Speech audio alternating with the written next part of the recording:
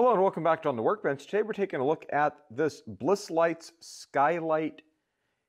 I guess we'll call it a night light or starry night light, intended to display what looks like the stars on the sky of your bedroom, your home theater room, or somewhere else in your house to create just a nice sense of ambiance. This is the blue variety. They also make it in green. I've not seen the green, but just the idea of green seems less appealing to me in blue. So I've already cheated and I've already opened this up because I'm going to show you something here about this when we get through the package. So when we look at the package here, this sells for about $70, give or take. Nothing too exciting on the package. All right, so let's open this up. And so with this light, you get a manual, more paperwork, and we have the light. So the first couple things here that we're going to notice about this is the power source. The power source is simply just a USB block that then goes into a barrel connector. And so we've got USB to USB right here, male to female type A. And so that's going to be important for one of the things that we're going to be looking at in a few minutes. The next thing, all right, here is the projector. I've already pulled off the plastic off of this. So one end we've got the lens. We've got two lenses, one for the stars and the other one for the nebula that moves. There's a few different modes that you can use with this projector. And then we have the buttons here. The first one on top is a push on and off momentary button. And that is the first issue that we're going to have with this, is if we want to make this smart. So this is going to be a birthday gift for my daughter, and I want to put this up high on her shelf. Her little brother can't get to it, pull it down. And so I want my daughter to be able to talk to it, and by it I mean Google, to turn this on or off. The problem is it doesn't understand this momentary switch, so we have a problem. And so that's why I'm showing you this video today, because we're going to be talking about how to hack this light to make it smart and useful in your smart home. So we're going to set the box aside, and then now with a Phillips head screwdriver, we can go in and we can open up the case screws. There's a couple of screws here on the top.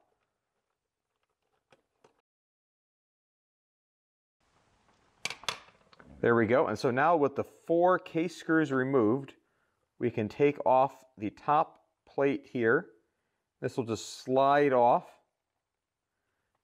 And there is this glass on the side here that you want to make sure you keep clean. But then you can just set it aside. As you can see, the little switch buttons here live by themselves, and they just push down on the panel. So what I've done to this, now you want to make sure this is clean, is this switch right here, the one that I'm going to call the top side, or the one that's closest to the projection lens, I have went through and I have found a jumper wire, and then I soldered a jumper wire from the upper right to the lower left to now effectively bypass this momentary switch here, so we can make this smart. So now you don't have to press it to turn it on. All you have to do is just simply add power to it. And so just a short little loop of wire and a little bit of soldering, and you can do that. And so then that's going to be step one, is to modify the inside of the case to make this work. I'm not going to show you the soldering here. I've already done it. Very simple here. Just go corner to corner, a little loop of wire, tuck it out of the way, and there's plenty of room in this case for that mod. And now we're going to put the case back together.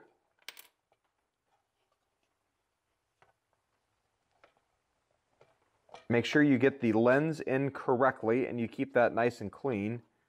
There is this little extra little front leg here that you can pull out depending upon how you want this angled between these two legs here or these two legs, and this can come out. And I could see for some small children you may not be too excited about the prospect of that. But it is what it is, and they're giving you options, and as parents you can always make the decision for how to best keep your house safe for your children. So now we're just going to put the screws back in here.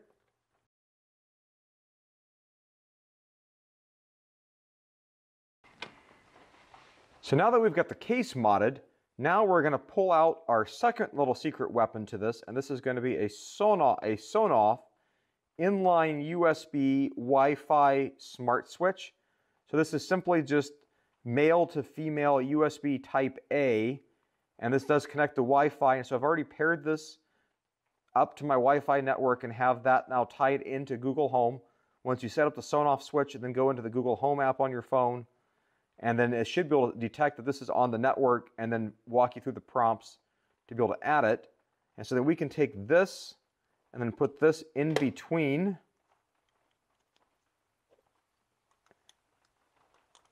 our connections like this.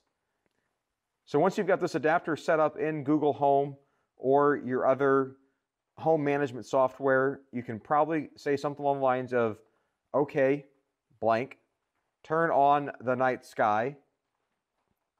And then you could also have other routines and checks to say that this, to make sure it's turned off by 7:30 in the morning or whatever time that you know your kids are out of bed, or other routines to make sure that it's not on or left on all night to be able to manage it. So the other thing that this lends itself to here is you could also put this in line if you had a USB adapter in between to be able to extend the length of this.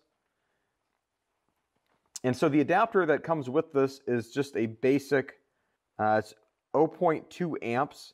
So this is not a very high amperage device. This is very low amperage draw.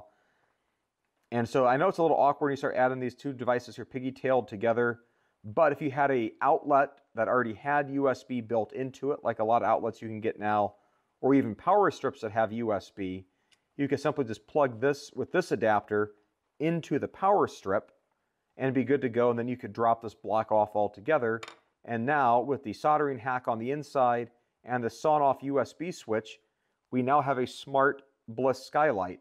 Granted, it doesn't have the modes, but the other modes I think are kind of silly. The button here just basically starts or stops the movement of the nebulous, and then the other one button affects how bright it is.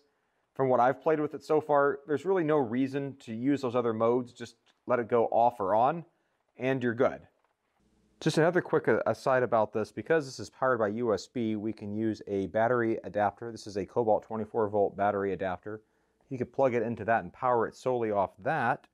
Granted, it won't always work with the Wi-Fi adapter, but I've got it on there here just for show that you can power the Wi-Fi adapter and that device off your battery. So even if you have a power outage, you could still run this run this light with one of your tool batteries. Okay, we'll turn on the night sky.